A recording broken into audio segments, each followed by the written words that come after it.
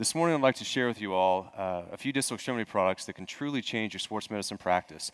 Many of you may be familiar with these, many of you may be not, but I'd like to share these three innovative products that we'll start with, and the first of those is the internal brace. The internal brace is a novel concept that uses swivel lock and fiber tapes. This technology actually came about 5 years ago when Dr. Mackay came to us, and we had to solve the problem of lateral ankle instability. Now with the Brostroms, he wanted to get them back a little bit faster, but using a regular Brostrom repair, when we've done the biomechanical data on it, only averaged out to about 75 newtons. So if we can take swivel lock and fiber tapes and really strengthen that ligament repair to perform a seat belt technology on that, we can really make a difference. Now, making a difference, this is an example that was sent to us from Dr. Coetzee out of Minneapolis. This is a patient that's 12 weeks out from his right Brostrom. 12 weeks out. Typically at this point, if it was a standard Brostrom, he would just be coming out of his splint at this time. And again, a Major League Soccer player that's 12 weeks out. With that same application, many surgeons have came to us and they're using internal brace all over the body. It started out in the foot and ankle, now it's being used in the knee, in the hand and wrist, elbow, and even the shoulder.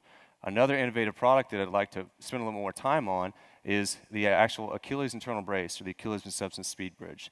This innovative technology and this second procedure for a sports medicine surgeon to be familiar with really addresses the problem of wound complications. Having a deep infection of an Achilles is an absolute disaster. If we can avoid that, and we're Arthrex, minimally invasive, then we'll be doing the patient a service. And then we have the strong tendon and bone fixation.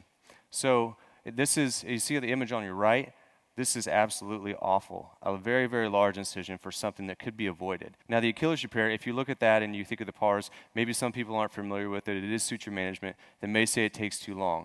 Well, this surgeon out of Ohio actually did a crack out, which he was familiar with, and then he used the mid-substance speed bridge. And this is a 14-minute case, 14-minute tourniquet time for using this repair. And you can see the small incision that was used for a stronger repair. Here's another example. This was sent to us. Many surgeons are sending this to us. But this is a patient that's 3 months out, a college soccer player that's 3 months out from his Achilles repair. Absolutely no calf atrophy at all. The third product I'd like to talk to you about that's really changed the sports medicine practice is the tightrope. The syndesmosis tightrope has actually been out for 12 years. We have over 24 positive scientific studies on it. Now, as we take a little bit closer, we're looking a little bit more and more at the high ankle sprain market. We're looking at, we have released a syndesmosis kit, which includes 2 syndesmosis tightrope and then a tightrope specific plate.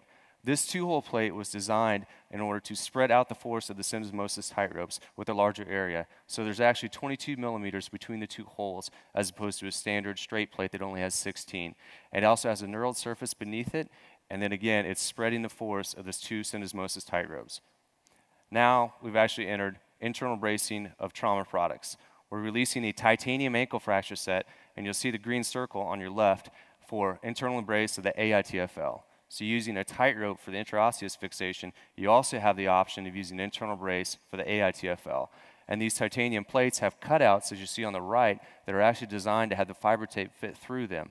We also have a compression hole for an oblong hole if you do have to compress the fracture. That's another option with the titanium. Now with the lateral ankle fracture plates that we've had out for quite some time, we're actually releasing what we call our posterior plates, and then also posterior lateral plates. All these plates are designed to accommodate the tightrope. They also have locking screws distally, and going from posterior to anterior, you actually get biomechanically stronger screws. In this set, it's 2.7 millimeter screws distally, and then 3/5 screws into the shaft. Well, we're expanding our ankle indications even more, and if you have a pilon fracture, you have the Arthrex Technology Consultant where we can take care of you. We have innovative plating systems that have been designed. They fit the anatomy extremely well with our anterior lateral plates, medial plates, including the small rim plate. These plates are using 2.7 millimeter screws distally, so you get a large screw cluster with small screws in the distal aspect. And then we also have posterior and anterior plating. With that same factor of the ankle fractures, we're expanding our reach even farther now. If you have a bad enough ankle fracture that you need to stage, we're excited to offer the ArthroFX. This is an external fixation system that uses 11 millimeter rods, 4, 5, and 6 millimeter shanks pins. It has a combination clamp. It also has a multi-pin clamp, excuse me. In addition to offering the ArthroFX, we have something that's truly innovative besides that, and that's the jump start. The jump start can actually be placed over the pin sites. We developed it so it'll actually fit onto the pin sites to help prevent infection. So I hope you'll see in conclusion that we have many products to offer for your sports medicine practice.